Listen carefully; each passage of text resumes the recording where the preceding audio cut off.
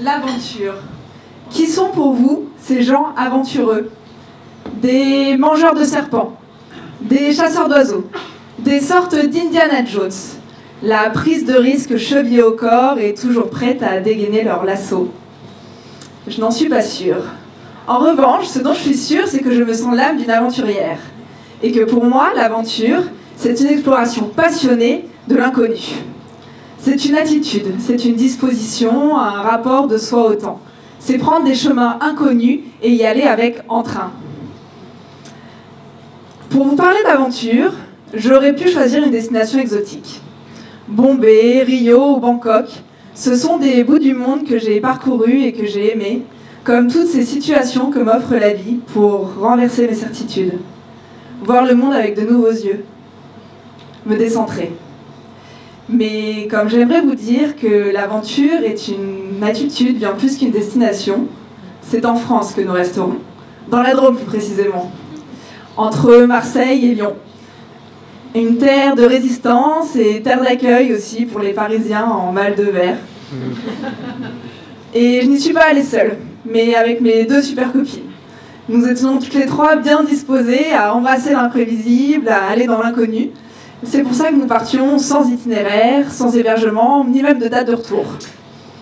Mais nous avions l'essentiel, c'est-à-dire un moyen de locomotion et une intention. Celle de partir à la rencontre d'un territoire et des artistes et artisans qui l'habitent. Une intention, c'est important. C'est ce qui vous aide à faire des choix pendant votre voyage. C'est votre filtre. C'est ce qui donne du caractère aussi à ce voyage-là. Nous partions donc le corps léger, le coffre de la voiture légèrement moins. Ce qui nous donnait des airs de manouche totalement assumés. La manoucherie, c'est cette capacité à composer avec les éléments, c'est stimuler sa débrouillardise. Par exemple, faire la vaisselle dans une fontaine publique avec du gel douche, manoucherie niveau 4. Nous étions donc prêtes pour l'imprévu. Ce qui nous a permis dès le premier jour d'improviser une étape dans le Morvan. 3 heures tout juste après notre départ de Paris, nous étions déjà au bord d'un lac en train de profiter du soleil. Et puis pour notre deuxième étape, nous sommes allés à Usson, en Auvergne. Quelqu'un connaît Usson? Non, ouais, bah nous non plus. Enfin, du moins pas 2 jours avant le départ, lorsqu'il nous est venu l'idée de taper les plus beaux villages de France. Et puis c'est Usson qui est ressorti. Alors on s'est dit, ok, go, on va à Usson. Et voilà, et c'était super Usson. Sauf que Usson, on y est arrivé assez tard, et bah, comme je vous ai dit, on n'avait pas d'hébergement. Donc on s'est rendu dans le centre du village, en quête d'un endroit pour planter notre tente ou à boire. Et puis là, les habitants nous ont généreusement offert, sans blaguer, le meilleur emplacement du village. Ils ont dit, mettez-vous là, vous aurez vu à 360 sur la vallée, c'est parfait.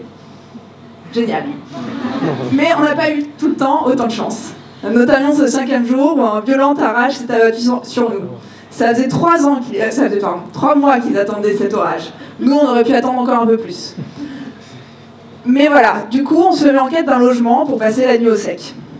Et cette quête-là, elle nous a menés à Châtillon-en-Diois. À Châtillon-en-Diois, cette semaine-là, il y avait le festival Art et Vigne. Art et Vigne.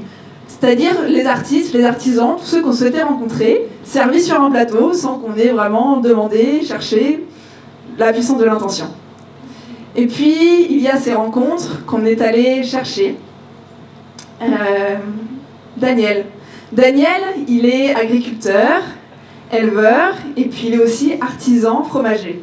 Il a un troupeau de 50 chèvres, et puis 20 hectares de céréales pour nourrir toutes ses chèvres.